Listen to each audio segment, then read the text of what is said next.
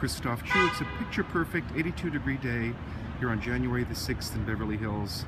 Perfect day and place to go have lunch at the Conservatory Grill at the rooftop of the Montage.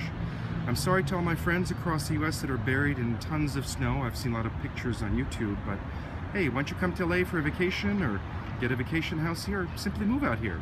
We have such great weather, clear blue skies, and just, hey, 82 degrees in January?